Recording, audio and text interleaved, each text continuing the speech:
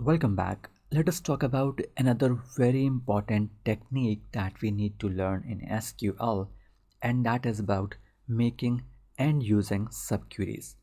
So, what are subqueries and why we need them? I would explain that to you. Let us make a scenario here. Let us say I only want to see from this GL table, I only want to see my year and the amount column. How we can do that?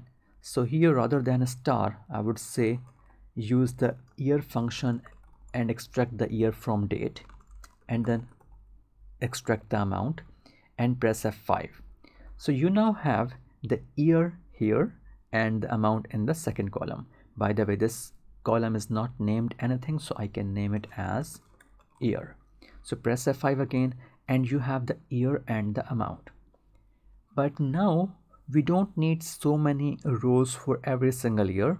We need all the data compiled together in one row for 2018, another row for 2019, and another row for 2020. How we can do that? Well, if this is available to me as a table, then this is very simple. All I got to do is sum of amount group by year. That should be so simple. But the problem is, until now, we have learned to write the queries on tables.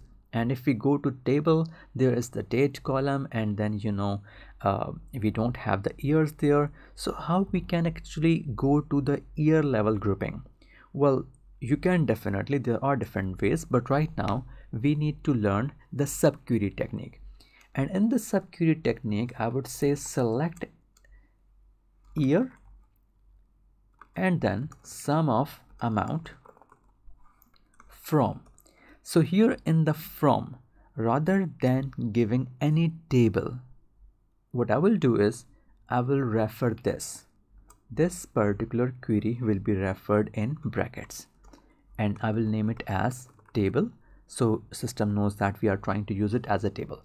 So select year from here and then sum the amount from this particular table that you are seeing here. How would the system know that they have to use this as a table? Well, system will run this query first and they will know that we are referring to this particular table. And then finally, don't forget that if we are using the sum command, we also have to apply the group by. So I would say group by year.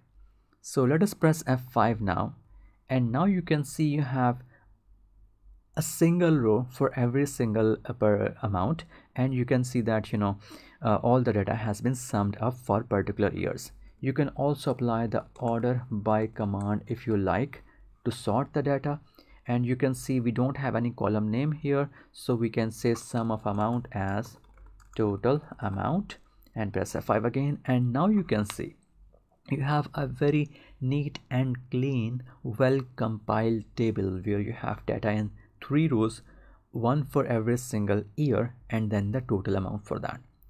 So the whole process has become very simple by using this line of code as a subquery.